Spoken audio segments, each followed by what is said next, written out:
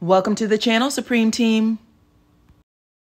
I need all of the praying grandmothers on deck right now. All praying grandmothers on deck right now, okay? Get them hands together. Start writing those notes in the Bible. We need to lay hands on little CJ, little Chris, Big Chris, and Nell Fletcher's boy, okay? He done got his ass locked up in the pokey for stealing, of all things. And I have no idea what it was, but it doesn't matter because his parents are way too well off for that, okay? We know he's not stealing for food or shelter.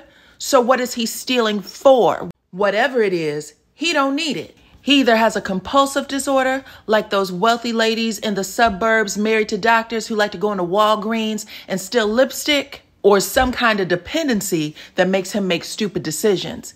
But he is in need of the grandmother spirit, okay? Y'all hit that like button and share this video right now. That's how others find me here on YouTube. I am DYANAROZAY, and I bring a unique commentary to your favorite reality TV shows and whatever is popping on social media. If you are not a subscriber, please become one. Hit that notification bell too, that way you don't miss any of my videos.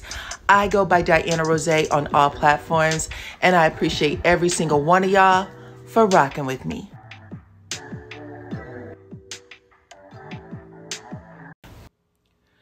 Okay, you guys, allegedly, you are looking at the booking record of Christopher Lavon Fletcher. This is the young man you saw in Love and Marriage Huntsville.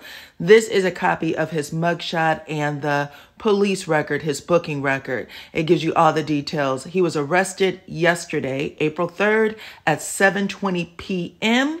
It gives you his date of birth, and then charge description is theft of property, 3rd degree, between $501 to $1,499. The arresting agency is Huntsville Police Department, and his bond amount is $5,000. Now, Chris Jr.'s parents, Nell and Big Chris, they talked about this kid's run-ins with the law on Love and Marriage Huntsville. It was a part of that big family dinner scene where Chris's daughter Lexi stormed out of the house and told her daddy that if he didn't stop playing with her, she was going to come back and burn that mother effer down. Then Chris told her that she was a goddamn lie, pointed his finger down the road, and told her to get the F on. Well, in that same episode, Nell Fletcher got on her son about his thieving, heaving ways.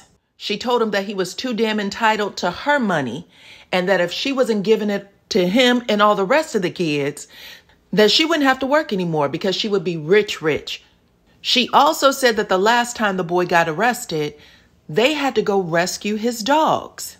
I guess he didn't let anyone know that he was in there, so by the time they found out, the dogs were so sick that they could have actually lost their lives, which is damn it trifling. But Chris and Nell did the right thing, took him to the vet, and had to pay a very expensive bill to get the dogs back healthy. Chris Jr. had the nerve to have an attitude at the dinner table, though, punishing his mama, not talking to her or answering her text messages, because he wanted his dogs back. And she told him, hell nah. She said that until you pay me the bail money, the legal fees, and the money I spent on these dogs at the vet, I'm not giving you ish. And to be honest, whether he paid her or not, he shouldn't get those dogs back. Those dogs suffered while that boy sat in jail, and he could have let somebody know. So I wouldn't give him back to him at all, ever. But if he did what they are alleging he did, it looks like he hasn't learned his lesson. We'll have to see how this story unfolds and if it will be a part of next season. Y'all talk to me in the comments. And let's keep little Chris, his parents, and those dogs lifted in prayer, because they all need it. Y'all, one of my favorite songs by Xscape is Understanding, and Latasha Scott is fresh out of it. Y'all should go ahead and stream the song right now. Get your lighters out while I tell you the story, because it looks like that SWV Xscape Tour Part 2 is not going to go down, not if Latasha Scott has anything to say about it. Yesterday, Straight from the A dropped a story saying that Latasha Scott was seeking legal action against Mona Scott, the queen of reality TV and the Love and Hip Hop franchise, for trademark infringement. Latasha's lawyer contacted Mona Scott and said, "This ain't Yandy. You will not be robbing me of my intellectual property." If y'all did not know, according to Yandy Smith, the Love and Hip Hop franchise was her idea. She brought it to Mona. Her and Mona pitched it to MTV, and then Mona took a separate meeting with executives, squeezing Yandy Smith out, and basically signed her name only on the dotted line. Yandy basically said that she forgave Mona and just took it on the chin, and maybe the two of them made some sort of behind the scenes deal to make it okay. But Latasha Scott, the powerhouse voice behind Xscape, says she will not be that understanding. Latasha actually said that she was blindsided by the news that Xscape had signed a contract to go on a nationwide tour without her. She also said that Mona Scott, of all people, should know better. She said that she was well aware of the trademark and that she required Latasha's permission to move forward because she required it in the past.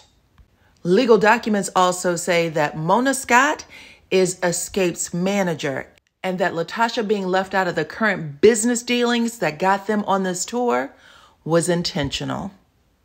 Now, despite how Mona has been accused of handling business, she definitely knows it. So you can bet that she has a trick up her sleeve on how to handle this. Mona definitely comes from the school of I'm going to do what I want to do and ask permission later.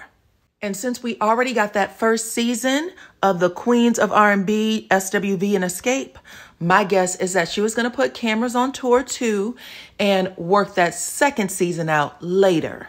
Let me know what y'all think in the comments though. Are you on Latasha's side or SWV and Xscape's side? Now, Latasha may not get a lot of people on her side because of all the crazy things her and her husband were accused of last year. Stealing her sister's money, just doing bad business deals for the group itself. But two wrongs never, ever, ever, ever make a right. But y'all talk to me in the comments and let me know what you think.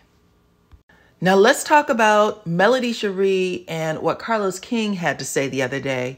Y'all, the millimeters are like the Army Reserves, like the National Guards. The troops will march in and put their foot on somebody's neck if disrespect is perceived. And like the Army, they take pride in their work. They will be all they can be. So you can't play with them, okay? But Carlos King is out here testing the waters, trying to get his weight up and talking about Love and Marriage Huntsville, whether it is directly or indirectly. If y'all didn't know, he has committed to reviewing Love and Marriage Huntsville this upcoming season with Heavenly Kimes. And I have a funny feeling that the after show that the bloggers are going to put on following Heavenly and Carlos's review is going to be better than the TV show, child. We are going to get our lives this coming Love and Marriage Huntsville season. Now, the other day, Carlos King and Nene Leakes were doing their own version of Taxi Cab Confessions, and they were discussing respectful cheating. Nene said that the side chicks and the F-boys of today aren't like the ones of your grandmother and great-grandmother's generation. These people want to be known. Now, there did used to be a time when a man could have a whole nother family around the corner, hell, in the next town, and his wife didn't know it because she was stuck in the house. She didn't work outside. She went to the grocery store up the street. She came back home, did the cooking, the cleaning, the taking care of the kids, and never did these two families meet. And if she did find out about it, she probably just kept her mouth shut because there wasn't a whole lot she could do anyway. The men were the breadwinners and he controlled all of the purse strings, which means he controlled his wife. That's why women would keep a little something, something for themselves in case they had to flee, okay? Shout out to Simon Gabadia. But anyway, Carlos King fixed his mouth to use Martell and Ariane as an example of disrespectful cheating. Melody told the story on Love and Marriage Huntsville about Ariane calling Martell's phone back to back to back and Martell refusing to answer it. So she did.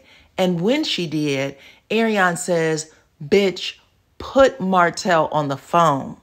Melody said that her interaction with that girl on that phone call was how she found out that her husband was cheating.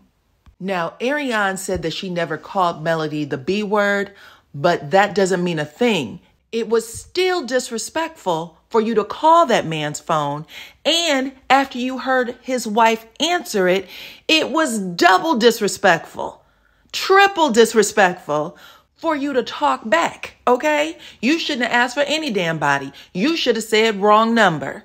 But sometimes, y'all, what you think is a nightmare turns out to be a blessing in disguise.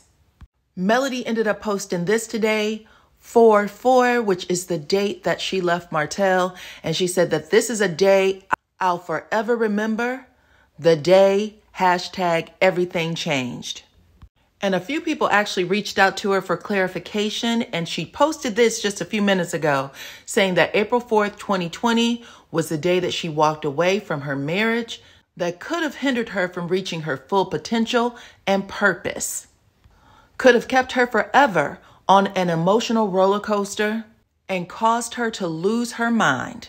So today, April 4th, is a celebration. Forever victor, not victim. And I promise y'all, that is all I've ever seen. A victor, not a victim. I say it all the time. Melody is smart.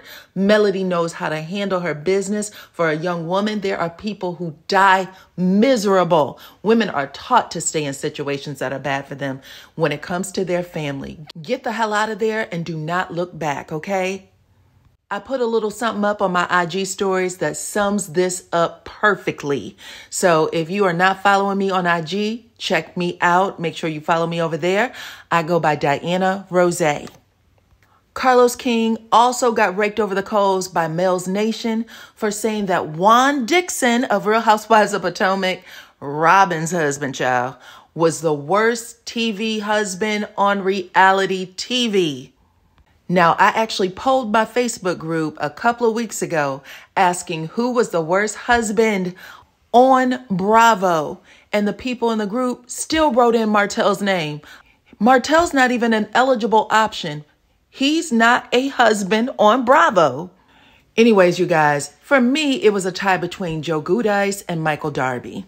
Having your husband being accused of sexually assaulting a man on the show, on top of being on a hot mic and being heard saying that he would suck Juan Dixon, okay?